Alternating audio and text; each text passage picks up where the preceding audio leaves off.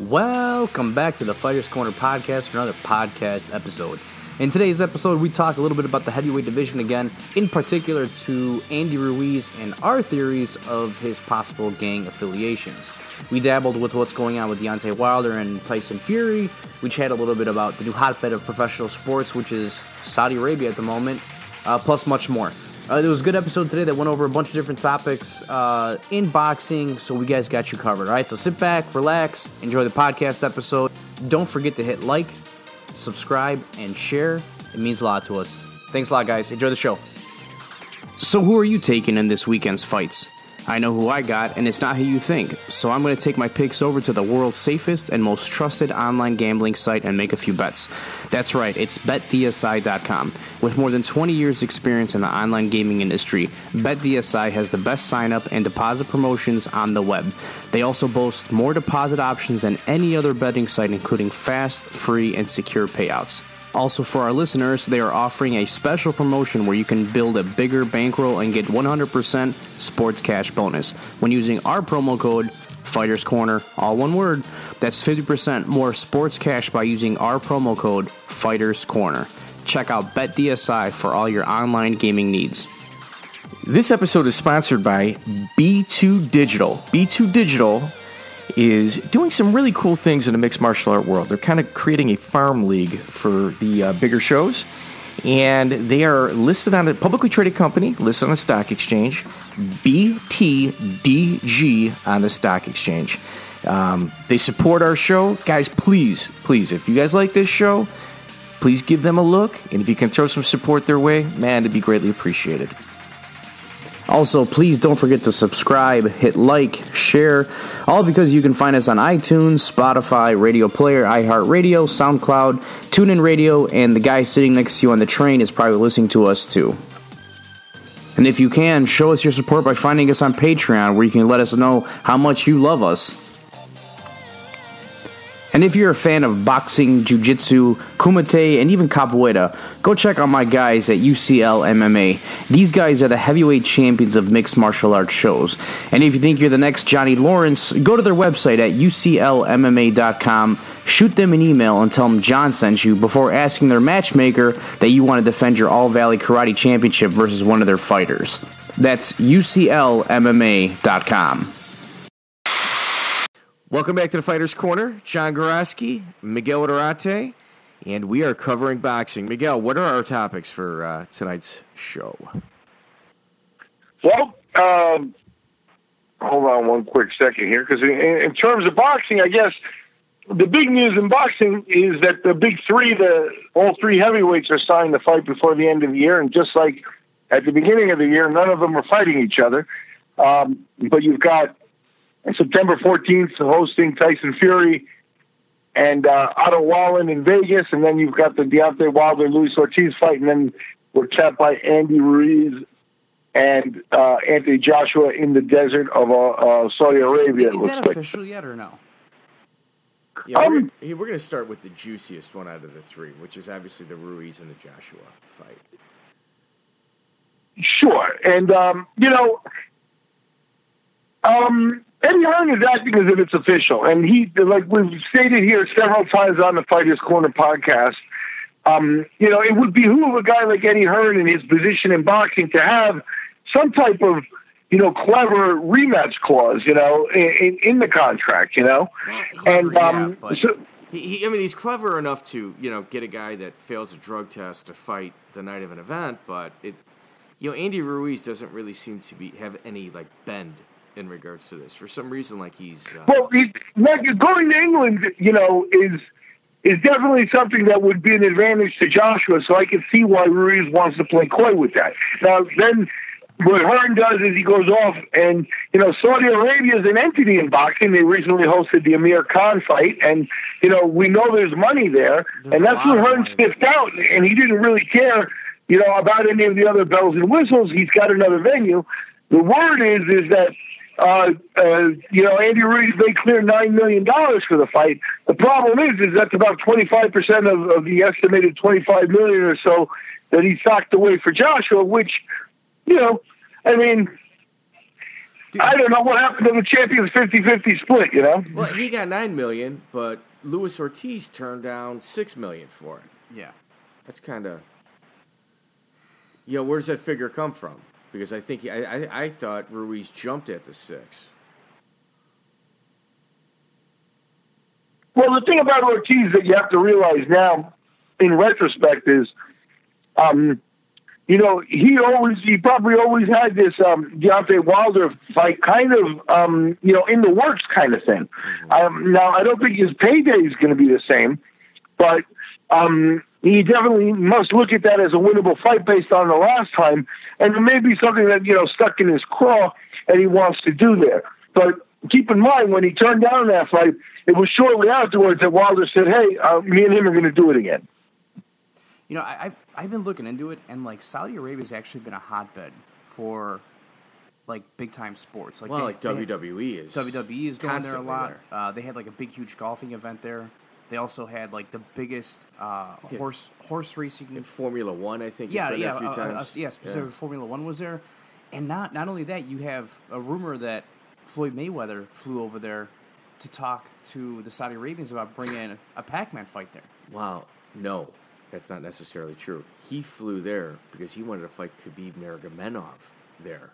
Well, remember Khabib's father was tweeting that Floyd won't stop calling them, and they're thinking about doing, but they're not sure. That's for Saudi Arabia.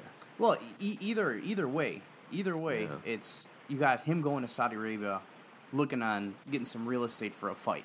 These conversations weren't happening 4 or 5, 6 years ago. So, honestly, I don't care what country it happens in.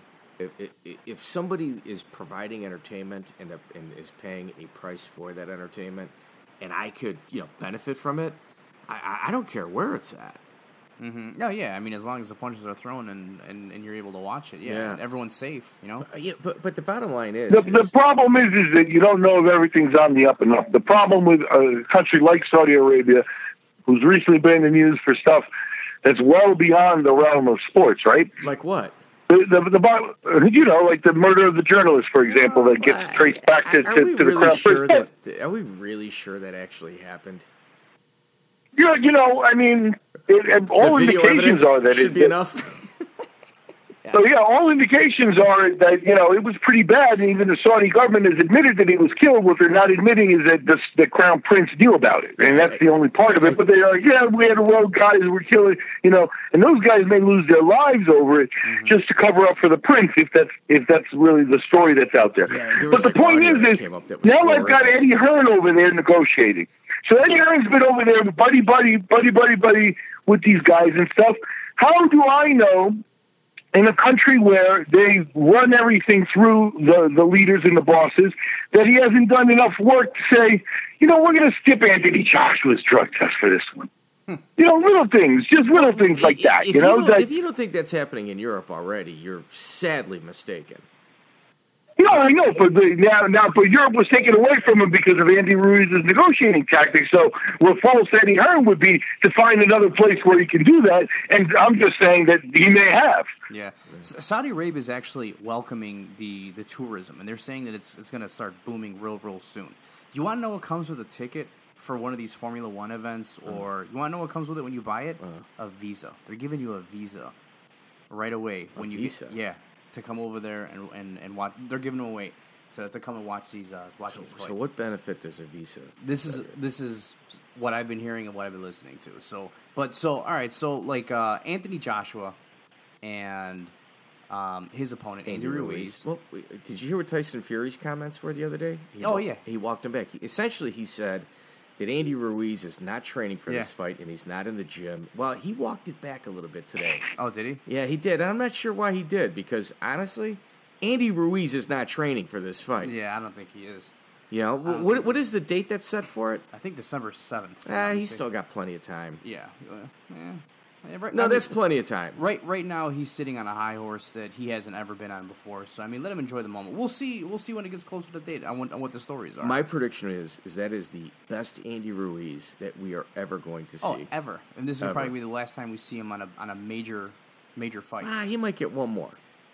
He's got the name Fury and Deontay Wilder, and then after that, it's over. Maybe the loser of that. Yeah, then it's over. And then it all depends on what happens. Might get 1 or 2 more paydays after that. Yeah, and you'll know how serious he is if he ends up winning that fight. That fight after the Anthony Joshua. That's actually a good way to put it.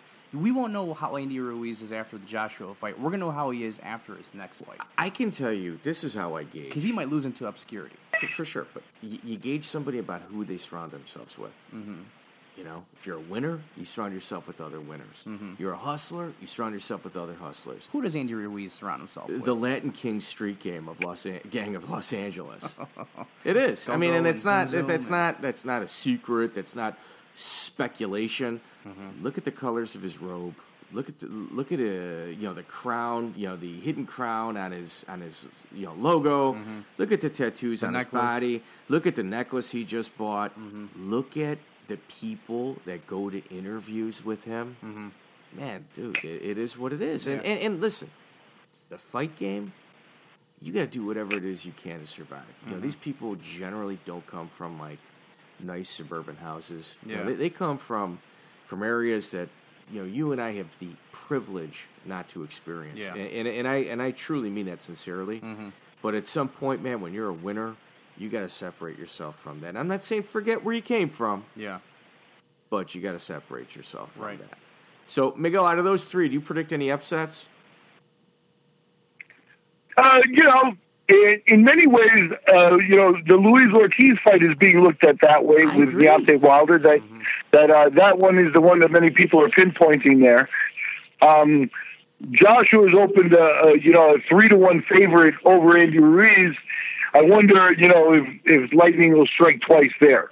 Yeah. The thing that you're not addressing, with all the correct criticism of Andy Ruiz and his handling of, the post-fight atmosphere there. But what we don't know is we don't know about Joshua and Joshua's makeup. So in many ways, we won't know about Joshua until after that fight as well. Mm-hmm. Just what kind of mindset he shows up in. Because at this point, it is going to be all in the mind. We know his body, he's a specimen. He's going to be doing what he's going to be in good shape. He's a gold medalist, so he's got pedigree. He's got the technique and stuff. It's really all in the mind. So we'll see how he comes in over this loss, And I think that's an interesting question that may be being overlooked. Yeah, that's interesting. Yeah, well, I think out of the 3, if you had to pick, like, subtract every title, around anybody's waist, if you had to pick the world champion out of those 3, in your opinion, without a belt making the significant determination of your outcome, you got to go Tyson Fury. Yeah, it's hard to not say. Yeah, he never lost. Never lost the belt. I mean, he never lost the belt, but a coke binge and a lot of fast food was his downfall. Maybe the bar as well. But at the end of the day, that bounce back fight against Deontay Wilder was incredibly impressive, and I think Deontay Wilder got a gift that night. He got a gift that night. Yeah, well, look, he got knocked down twice. So I mean, like, one of them was a slip. He got a gift that night. I don't know, man. I don't know. Maybe we say that the rest of the conversation for another podcast. But it is what it is. And they're already talking a rematch for what, February 7th, 2020? Or sometime in February of 2020. So I'm looking forward to that. Honestly, that's fight. I mean, if you look at it too, man, like the way how the people meaning ESPN is surrounding Tyson Fury, they're trying to... He's staying in the news. He's staying in the news because of ESPN, and one, his fights are on American soil. That's what's happening. So I mean, like they're trying to ride his popularity as high as possible, in anticipating for a huge fight coming up in February versus Fury. Versus Wilder. Are they even releasing odds on the Fury Wilder rematch yet, Miguel? And I mean that's months in advance. I didn't see it today at the book I usually review. That's awesome. What do you think it would be? So, you think? Yeah, from your hip, Miguel, you've set odds before. Where would you set that? Let's assume it goes on American soil. Right off the bat, if it's on American soil, I would call it pretty much a pick-em fight, and then see where it goes from there. Would you go Fury's always going to have the people that come in. What people don't notice here, in all the criticism, and Fury's a guy that has been through a lot of trials and tribulations and stuff like that, so maybe he gets a bye. But the bottom line is all of this year in 2019.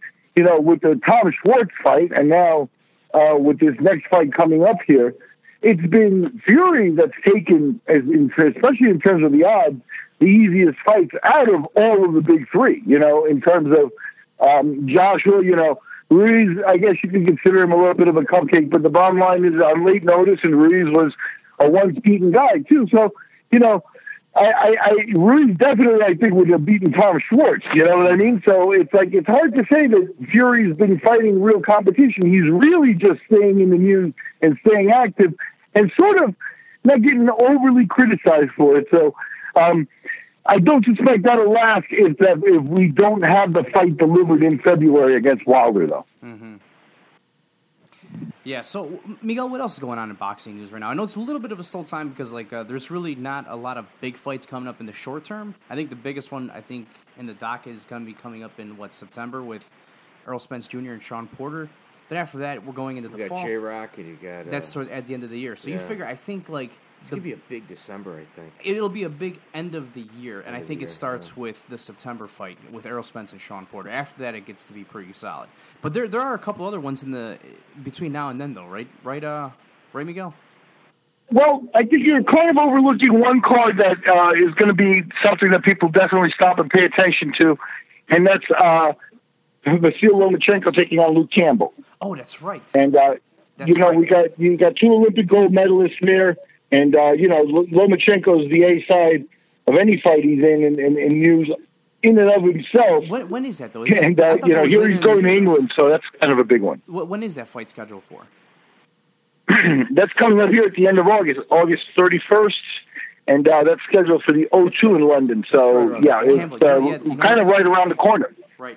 And that opponent Campbell is no joke for Lomachenko. He's got to take him very seriously. Is that at the big O2 or the small O2? No, this is the O2 Arena, not the football stadium.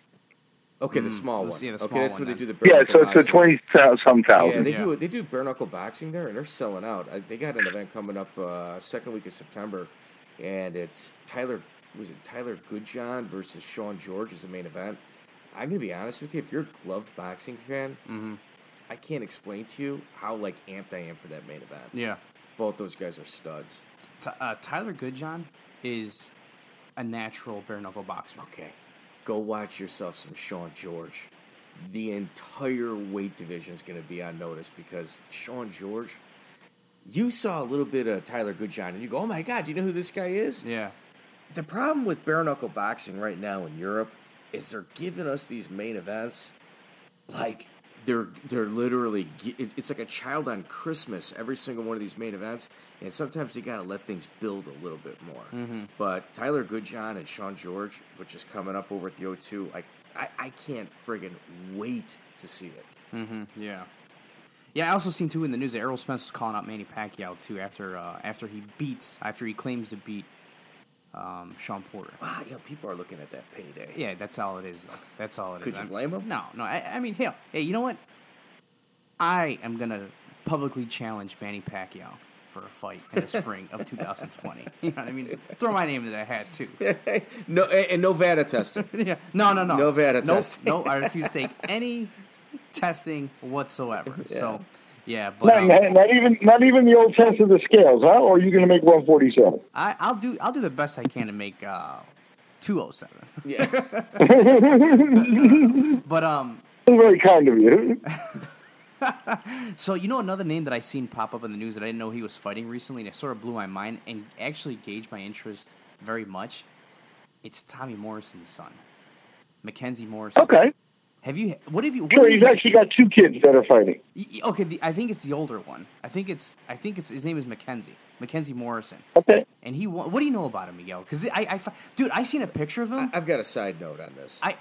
I've seen a picture of him, and I didn't even see the name. I'm like, that's a young Tommy Morrison. And then you see the name next to it. I'm like, holy bleep, that is Tommy Morrison. It's identical. It's his son. Yeah. What do you know about him, Miguel?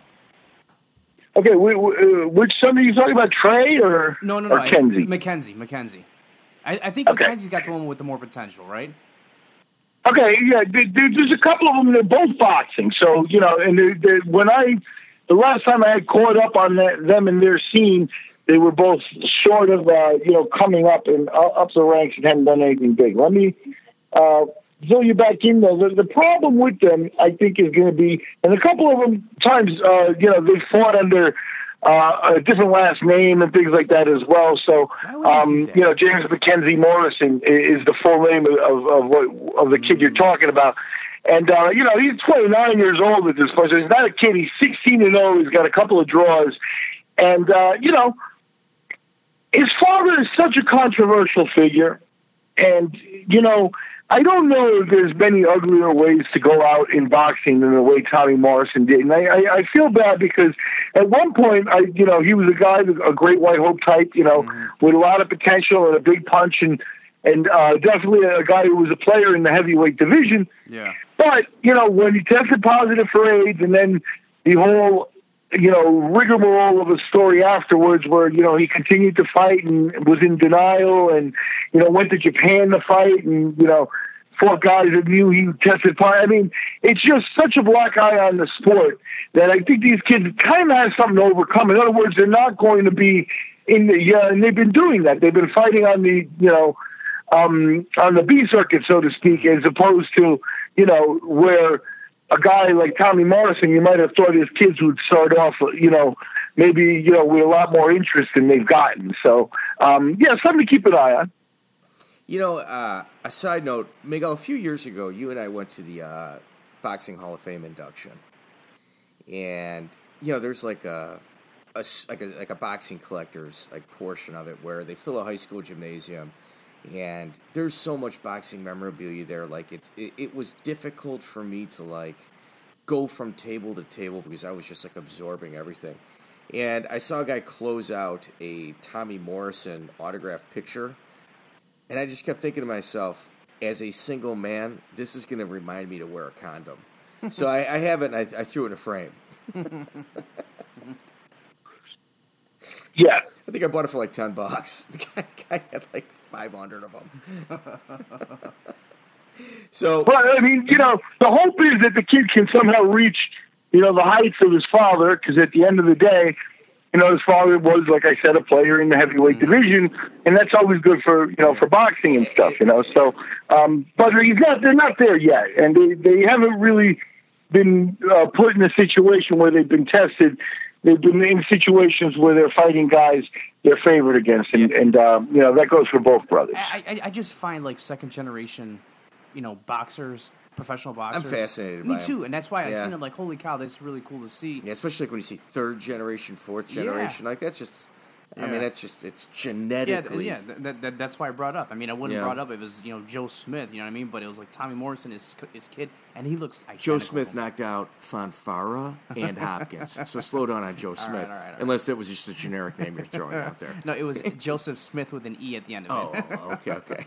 Just to be clear, too, Trey is also 29, so I'm not sure how that worked out. It looks like they may have different moms because Trey fights under Trey Lippy Morrison, and he's also 16-0 with no draws, so it's just a pure 16-0. Yeah. But again, I go through the competition level, I go through the opponents and stuff, and more power to him. I mean, that's kind of an old school way of doing boxing is you build yourself up until you get noticed, and then you go in there and you get your paydays, that may be the path where we hear from both of these guys.